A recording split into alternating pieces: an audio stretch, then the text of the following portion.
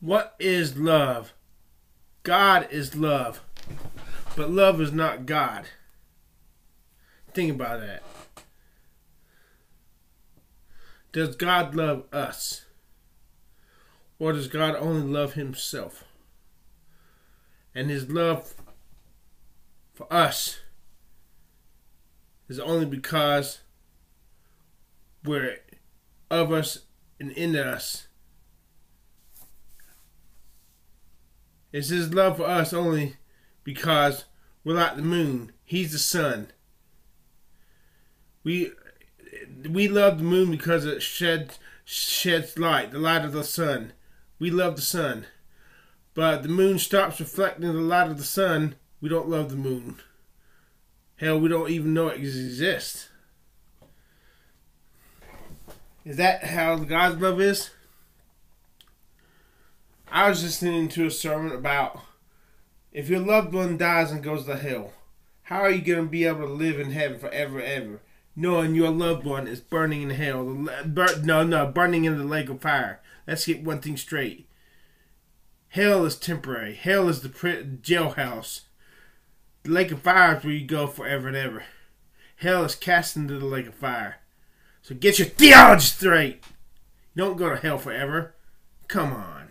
You go to the lake of fire forever. But how do you live? This is what I heard.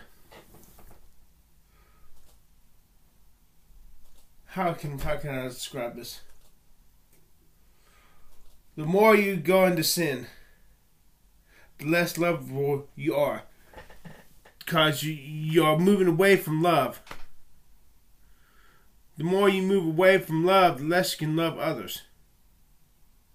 The more self-centered, selfish, hateful, evil you become, until you suddenly wake up and find one day you don't even love your family.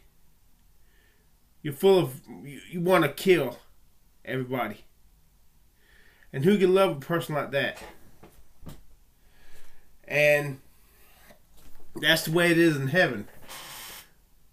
Their sin will make them so detestable. Their personality is so detestable, we will no longer love them.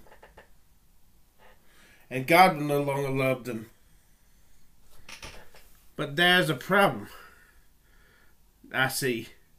If that be the case, then God, we really don't love anybody else for their sake. We love them because they're lovable. They have the quality, they reflect the qualities of God. His love, his kindness, his faithfulness. Everything that God is. When a person, everybody loves a loving person. Nobody loves a hateful person. But then God is loving us only because we manifest the qualities that he loves, the qualities of himself. If that be the case, God doesn't really love us unconditionally, but he loves us because we're a reflection of his light, like the moon is a reflection of the sun. And likewise in heaven, if you're not going to love your loved ones because they're in hell and hateful, full of hate, got no love, even though they're hateful, even though they could not love you, then you never really loved them to begin with. You just loved you just loved them because they could reflect the light of the sun, like the moon. They could be moons reflecting the light of the sun. If God truly loves somebody else, this is how it should be. God's love for them should be unconditional. He should love them no matter how rotten, how dark, how far away they move from him. He should be unable to stop loving them. Wait a minute. I didn't say not allow them to go to hell forever and ever. If they're sick, if they're everything that God is not, if God is wholeness, the opposite of wholeness is being sick, you got to quarantine people who are sick. You love them, you weep for them, that they can not be with you, but you got to quarantine them. Quarantine them.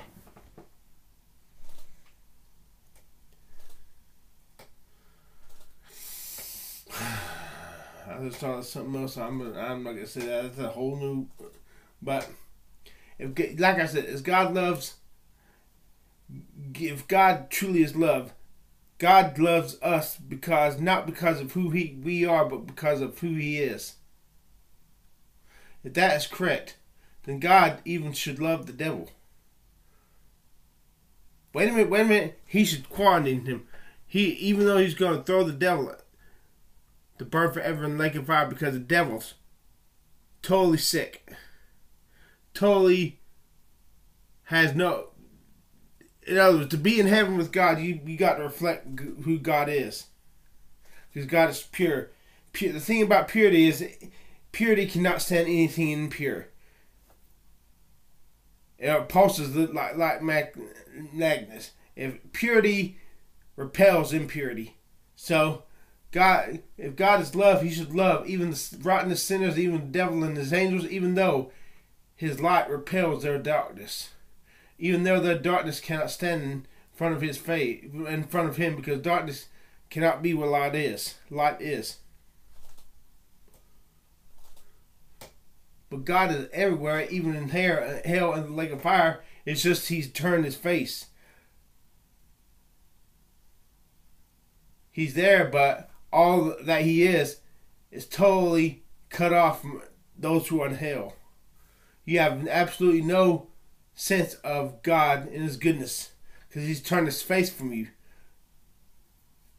He's turned His light from you, so you don't see. If you don't see light, there's nothing but darkness. Though I make my bed in hell, behold God thou art there. Does God love us like this? Or are those Calvinist preachers right? God hates the sinner and loves only the elect. If I knew what the love of God is, would it truly be what I was told in my dream? This was in my worst. This was when I thought I had committed an unpardonable sin, that I could never be saved again. I had a dream. I was at Bill Fay Park, and Jim's car. Y'all remember her from now. Little 13-year-old girl. In my dream, Jim's car was saying, "If you just know how wonderful, how awesome the love of God really is." And then in my dream, she said that to me. Is God's love like that? Or is God's love the totally underwhelming love of the Calvinists like A.W. Pink?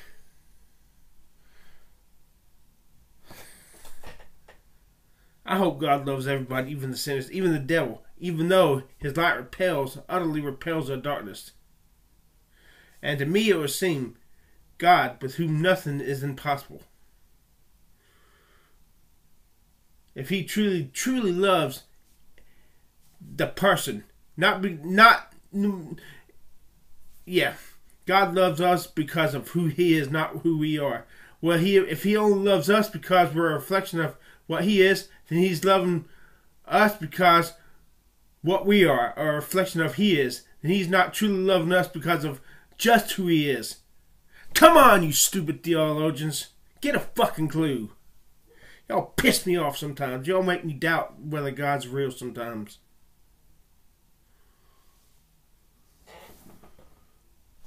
If God truly is love, and God, who wants all men to be saved, and come to the knowledge of the truth, and God, with nothing is God is impossible. Why in the hell hasn't He not thought of a plan? Why in hell can He not think of a plan while being true to Himself, whereby He can not only save every person who's damned, even those who committed an unpardonable sin, and also save the devil and his angels? I know a way. I'm not going to go into it in this video because nobody's going to fucking watch it. If you want to ask me, I'll tell you. And the way He could save the devil and his angels, I learned That from Howard Storm, My Descent into Death, Befriend Life of God, Befriend Jesus. Even though I doubt his Jesus is the real Jesus. I can go into that in another video too. Does God love me eternally, unconditionally? Does he also love me tenderly?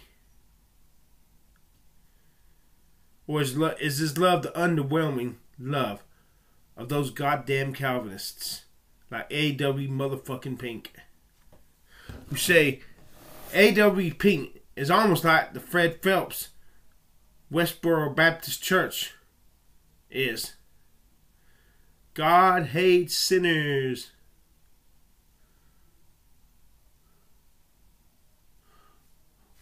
A.W. Pink believes God hates babies who are not going to be saved before they die. Since God cannot change, God cannot love one and not love. What is the verse? And there's a verse in the Bible. God says, "I will love them no more." That really bothers me. If God can stop loving anybody, and it's in the Bible, I will love them no more.